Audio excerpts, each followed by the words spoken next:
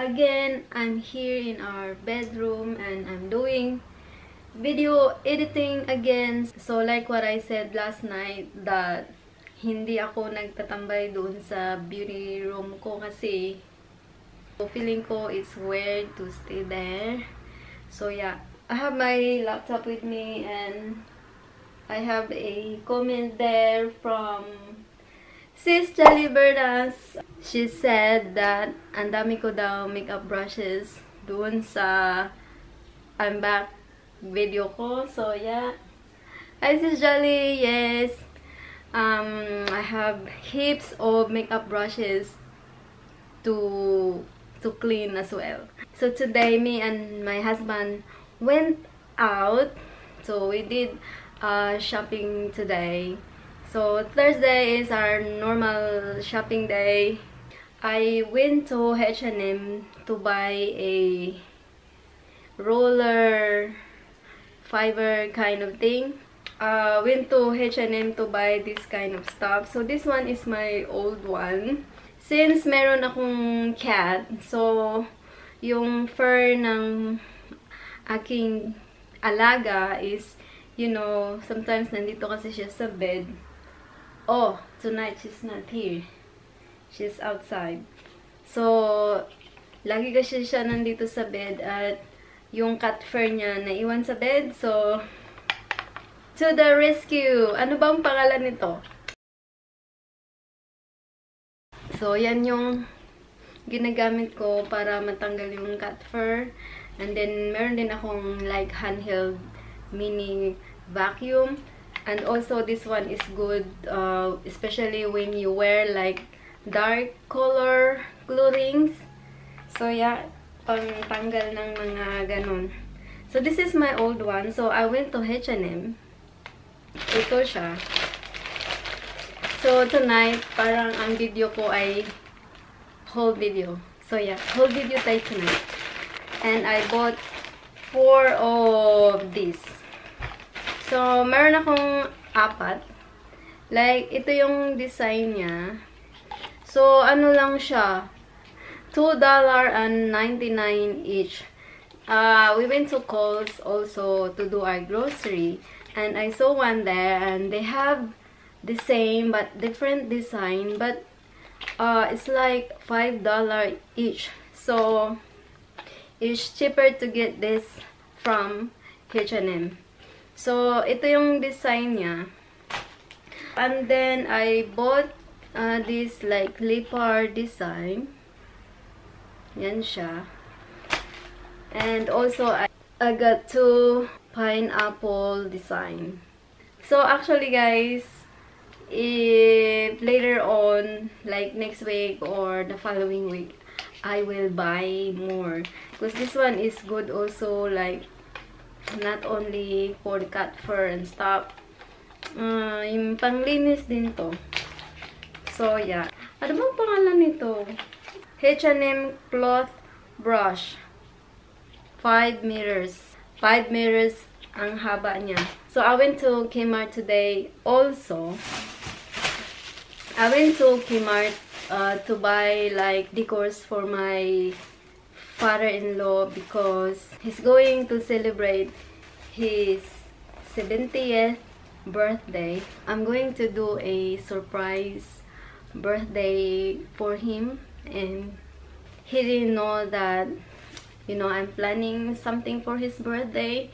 So I went to Kmart because the party or the birthday celebration will be here in our house, there outside.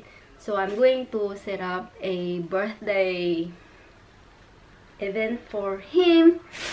So ang theme na gagawin ko for his birthday is like silver, black, white, and blue. Silver, something like that.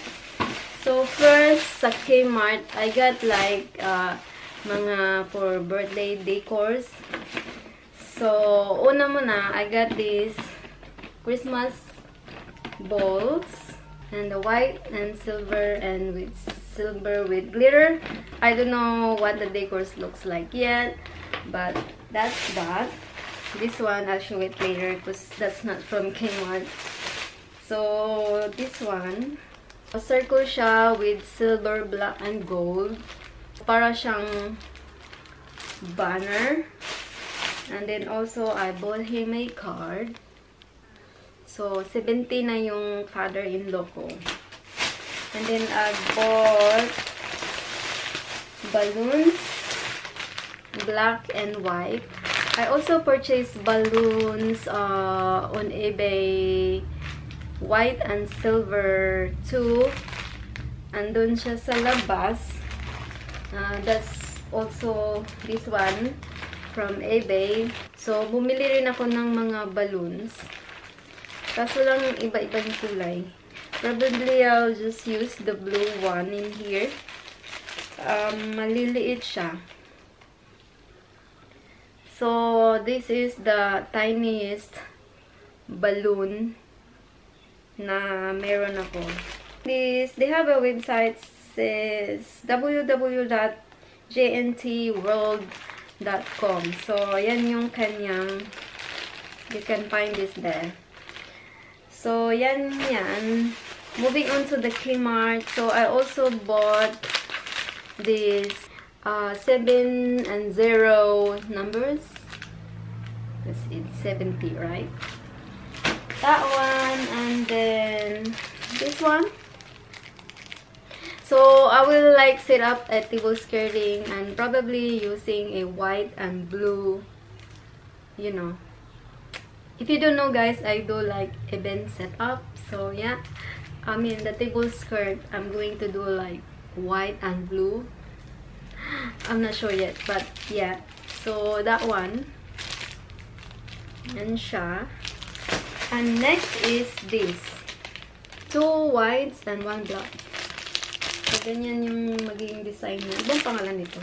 Pom-pom balls. What's the name of the other one? A blue honeycomb ball.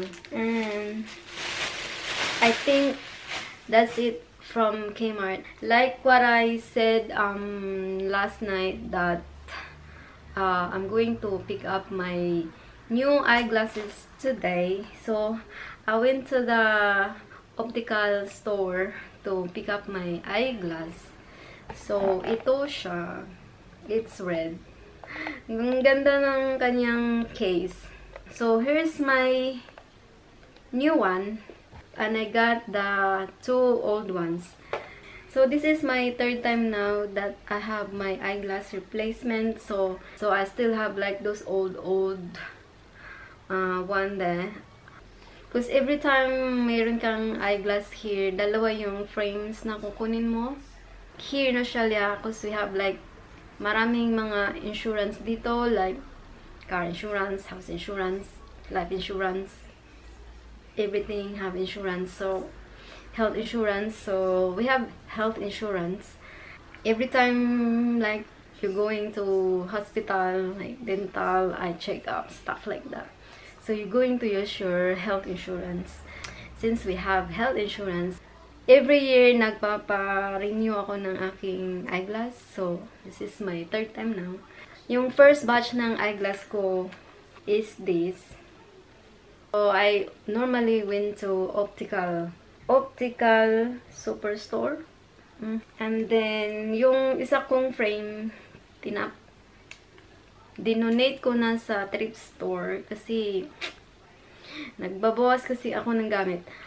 I donated heaps of clothes, shoes, jewelries sa thrift shop. So yun, hindi ko na pinakita, guys, kasi I'm really busy because I need to like fix the house as much as I can because dahil nga sa surprise birthday na gagawin ko for my father-in-law. So, hindi niya alam na may pa-surprise birthday ako sa kanya. So, yun.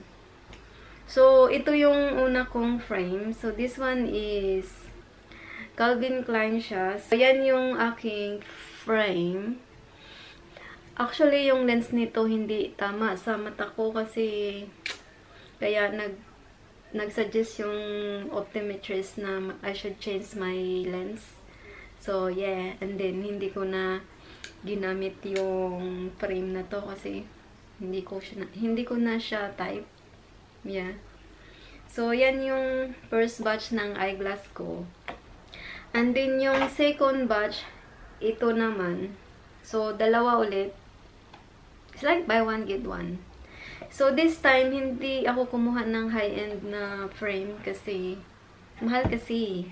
Tsaka, like, nung kinuha ko to, kumuha ako ng frame na mamahalin.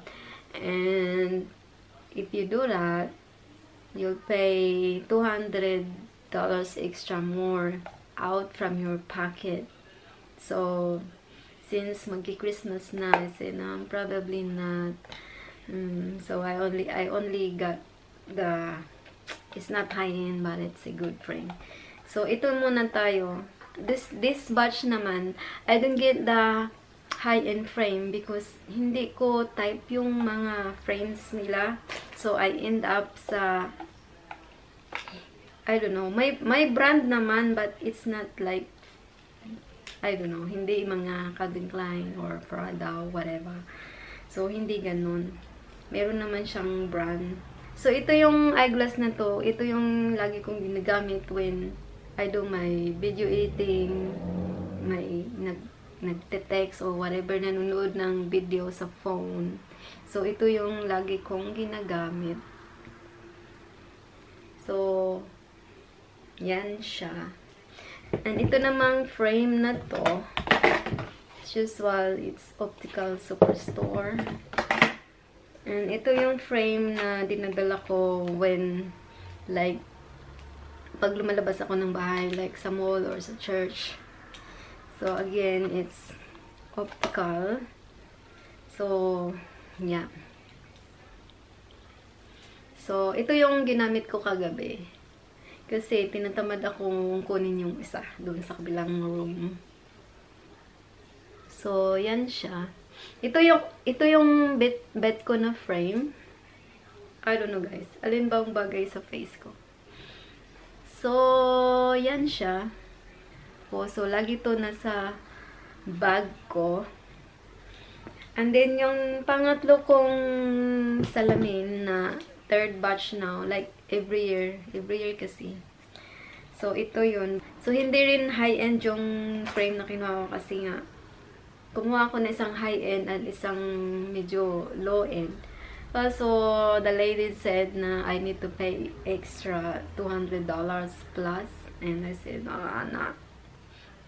And, yeah, sabi nung optometrist na kunti lang naman daw yung nag-change sa mata ko. So, he said na pwede ko pa rin gamitin tong mga luma ko. So, yeah. Pero yung unang batch, wala na talaga kasi iba yung sukat niya. I don't know guys, my eyeglasses is for reading lang, like computer stuff, pero I still able to, you know, see things. Malabo lang pag wala akong salamin. If I don't wear eyeglass kapag nagbabasa or what, yun, hindi ko na yun nakita. Pang reading lang kasi I asked the optometrist why, you know, he said that's the sign of aging. So yeah, it's not like you have an eye problem, it's the sign of aging, like seriously. So huwag kayong matakot na nag-work kayo ng eyeglass kasi, you know, it's just sign of aging. So like, still optical. So ito yung frame na nakuha ko ngayon, today. So ano siya, para siyang maroon. Tulad ng suot ko ngayon, parang ganun yung kulay niya. Parang red, maroon, or dark brown shade. So, ano siya, lahat ng salamin ko ay merong like coating. Yung nag-iiba yung kulay pag nagre-reflect siya. So, maganda sa frame na to. Hindi to high-end. Pero may brand name naman siya. Meron siyang brand name on here. Para siyang nasa mid-range ng mga frames. Lahat ng frames ko. Hindi siya very like bottom frames. Mid-range lang. Hindi high-end. Mahirap kasi maghanap ng frame na babagay sa shape ng face mo. Of all they have in there, this is the one that I like, you know, that I can wear. So, this frame is flexible. See? Ito yung gusto ko sa kanya. Compared sa mga hindi siya flexible. Matigas, see? Hindi. Mabend siya pero matigas. Not like this one. Nice, see? Yan yung gusto ko sa kanya. Tsaka yung frame niya hindi makapal. Like, see? So, isuot ko na siya ngayon. So, yan. Ay, maganda. Ay, parang bagay sa akin. Parang malaki yung frame. Pero, bagay ba sa akin? I don't know. So, yan yung, hindi siya black. Parang dark maroon or brown siya. So, actually, sa January, kasi isa lang yung frame na kinuha ko. I want like 2 new ones kasi hindi ko na-bet yung dalawa. On January, I will probably go to the other optical store. I don't know where because we have heaps in here. So, I've been in the store for like 3 years now. And gusto ko naman yung ibang store matry. So, on January next year, pupunta ako sa ibang store to get another frame. And, hindi na ako magpapa-eye check-up. Ang gagawin ko kasi kaka-eye check-up ko lang last week. Ang bilis nga nito eh. After ng eye check-up ko, it's like 3 days lang they rang me and then your eyeglass is ready and stuff like that. So, okay. Yeah. And then, so, on January, I'm going to like browse to another store. And then, so, yung sukat ng lens ko, kunin ko na lang sa store na to. And then, dadalhin doon sa store na papagawan ko ng isa pang frames. Since, guys, since meron kaming health fund, I didn't pay nothing out from our pocket sa frame na to, sa lenses and everything. Kasi if you don't have a health fund here, then magpapagawa ka ng lenses mo, eye lenses mo, it will cost you a lot. So, yun. Since meron pa akong supposed to be, you know, buy one, take one, I only grab the one. So, sa next store, the same. 0 din yung babayaran ko. I think this video is very long on the eyeglass clip. Oy, anong nangyari sa'yo, Tidibe? So, that's it, guys, for my haul tonight. But actually, guys, meron akong mga i-haul na mga like makeup products na, you know, maybe tomorrow or next time. So, yeah. Ayun yung mga i-haul ko na galing pa sa lumang bahay. Yan lang, guys. So, thank you for watching. And please give this video a thumbs up. And subscribe to my channel kung gusto mo lang. So, yeah. Alright, guys. Thank you for watching. And we'll see you again next time right here on my channel. Bye, guys. Hello pala kay Sis Irish and Chai. Hello, Chai and Sis Jassy Mimi. Jassy Mimi? So, yeah. Hello sa inyo and also to my like followers sa aking Tibo Skirting. Ilista ko na lang dito. So, yan. Hello, sis. And, yeah. Thank you for following me on Facebook and for watching my videos, my Tibo Skirting videos. Alright, guys. Yun lang po. Bye. Hi. Ay, hello there. Ay, hello, cat. you visiting your mama? It's bedtime na, yeah. Boy. Yes.